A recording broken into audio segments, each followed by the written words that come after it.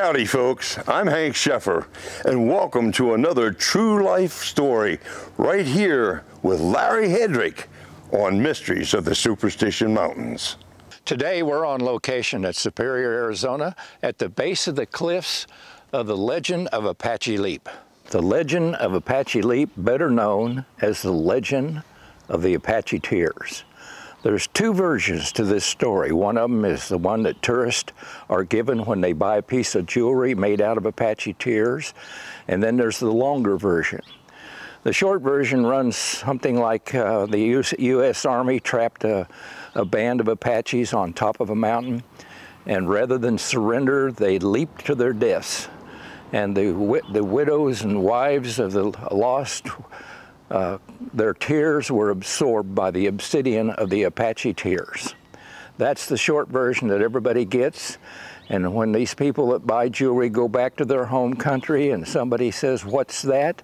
they get the legend just exactly that way. And it's well known all over the world. The long version has a lot more information in it.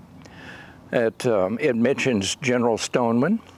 It mentions Camp Pinnell, or picket post, which those camps were, the names were used interchangeably.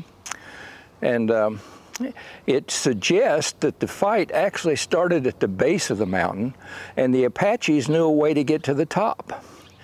Well, Stoneman, General Stoneman, when he established Camp Pinnell at picket post, about 5 miles west of Superior, he immediately started to work on what is called today as Stoneman's Grade. He needed to build a road from Camp Pinnell up to what we call the top of the world today.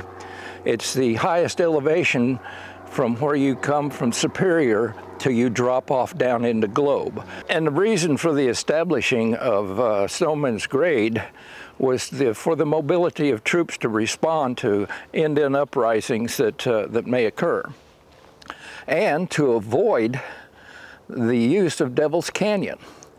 Devil's Canyon is an absolutely wonderful, marvelous, beautiful place, and it floods. The Queen Creek runs right down through Devil's Canyon, and it does a lot of flooding, and therefore, just exactly when you need a path, they can't use it.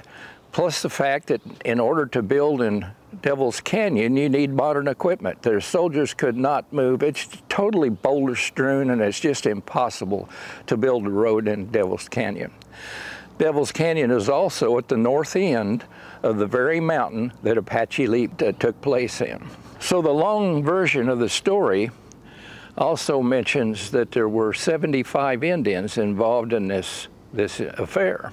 In 2013, there was an archaeologist that gave a lecture at the Tempe Historical Society, and he displayed brass cartridges that he found at the site on top of the leap.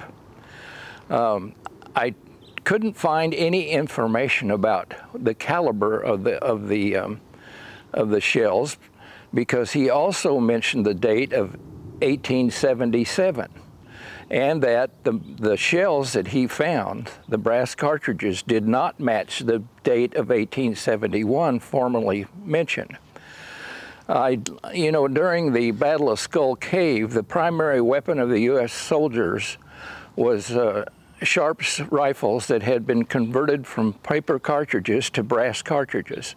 And they had a smattering of Remington rolling blocks. The Sharps were the 50-70 caliber, and the rolling blocks had a number of different calibers, 43, 44, but they also had 50-70.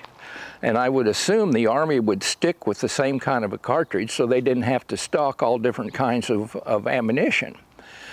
But if that particular brass that he displayed was 45-70, that meant that they were working with the trapdoor rifle, which didn't come out until 1873.